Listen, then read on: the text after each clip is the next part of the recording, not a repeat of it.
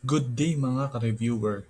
Here is the update for the examinees took the Civil Service or Career Service Examination pen and paper test last August 20, 2023.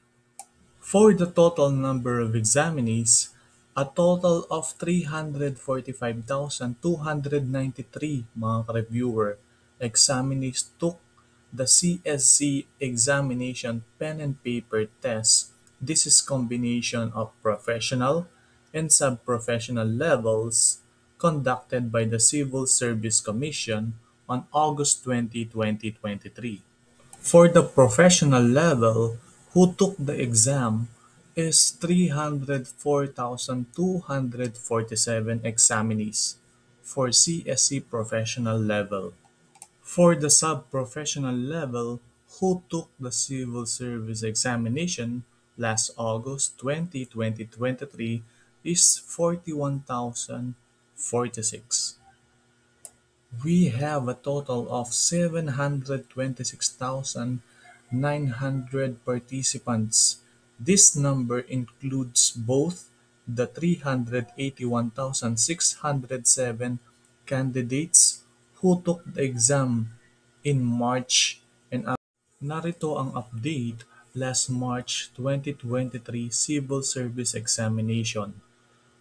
A total number of examinees is 381,607.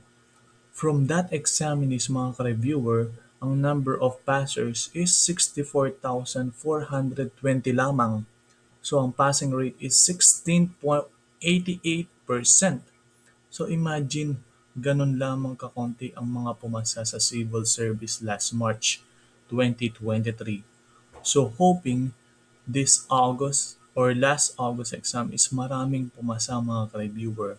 Pa-comment naman na claim it, makakapasa ako. Ang importante ay ginawa mo na ang lahat ng iyong makakaya mga ka-reviewer. Ang tanging gawin mo na lang ngayon is mag-relax at hintayin ang resulta ng Civil Service Examination. Claim it, makakapasa ako. Maraming salamat mga ka-reviewer and God bless. Pa-share naman ng video na to at pa-comment sa ating comment section na makakapasa ako. Promo is still available mga ka-reviewer. For only 69 pesos is ma-avail mo na ang ating complete and updated reviewer from 2017 up to present na pwede mo pang gamitin hanggang next year 2024. Just message us for your order mga ka-reviewer and we will send you immediately this updated reviewer. Maraming salamat mga ka-reviewer and God bless. Make sure na nakafollow kayo sa ating Facebook page at all updated exam reviewers and also make sure to subscribe to our YouTube channel at all exam reviewers. So type nyo lang all exam reviewers. Maraming salamat mga ka-reviewer and God bless.